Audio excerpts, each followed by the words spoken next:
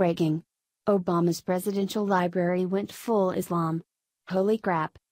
Former President Obama has plans for a library, but there could be more than meets the eye.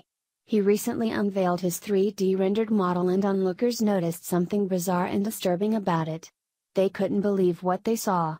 Obama spent 8 years trying to sympathize with Muslims and get Americans to turn Islamic.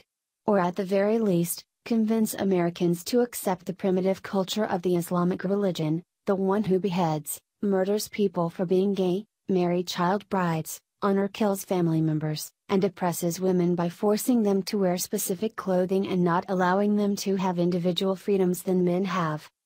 Obama wanted Americans to be accepting of Islam, but Islam isn't accepting of American values or culture.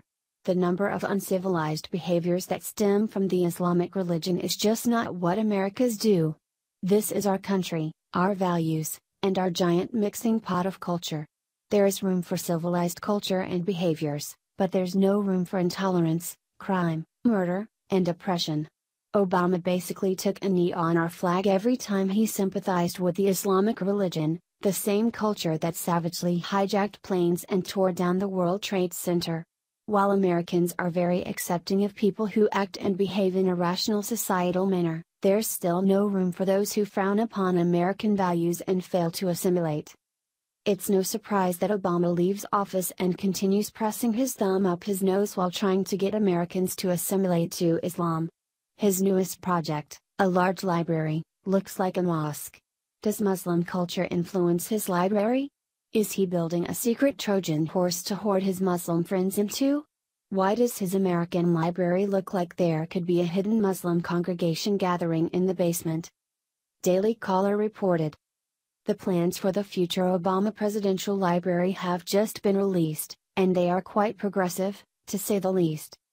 The library is scheduled to be built in Chicago, Illinois and will be within a stone's throw of the University of Chicago, Jackson Park and the South Shore Cultural Center.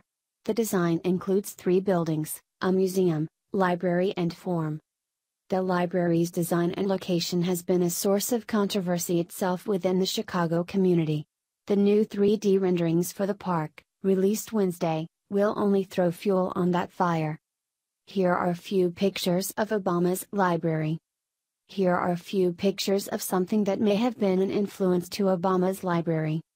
When it comes to adding fuel to the fire, it's good to mention that many residents of Chicago don't want anything to do with Obama or his building. Even though Chicago may be Obama's hometown claim, but that hasn't resonated well with the residents who have protested the construction of the building.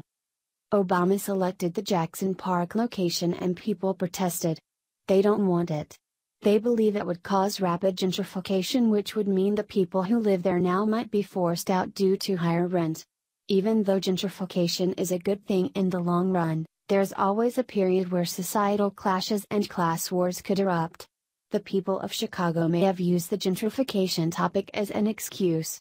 Perhaps the people just didn't want to see an increase in Muslim activity. National Review wrote. In May of this year, protesters began a campaign to implore the Obama Foundation, the group overseeing the library's construction, to sign a Community Benefit Agreement, CBA, which would commit the foundation to setting aside jobs for residents around the library, protecting low-income housing, supporting Black-owned businesses, and strengthening neighborhood schools. The foundation refused, and when a resident asked Obama himself to sign the agreement at a September public meeting about the library, Obama refused as well. The issue many Chicagoans take with the library isn't simply the absent CBA or the use of parkland, but the way the foundation has steamrolled them at every stage of the process. And it's hard for them to ignore the irony underpinning the whole ordeal. Obama's stated purpose for his library is to inspire visitors and locals to make a positive change in their communities, yet the project has already begun to alienate the very community it's meant to change. Maybe Obama should take a hint. The residents don't want his nonsense in their town. Does anyone? Obama alienated America when he went on apology tours and wanted everyone to sympathize with the religion that took down the World Trade Center. Obama has a long way to go if he genuinely wants to win the hearts of Americans, but linking himself to Islam is not the way to do it. For most, It may be too late. The radical Islamic sympathizer may have already sealed the deal of his legacy. This atrocious building he's constructing in Chicago isn't receiving the attention he hoped. What did he expect?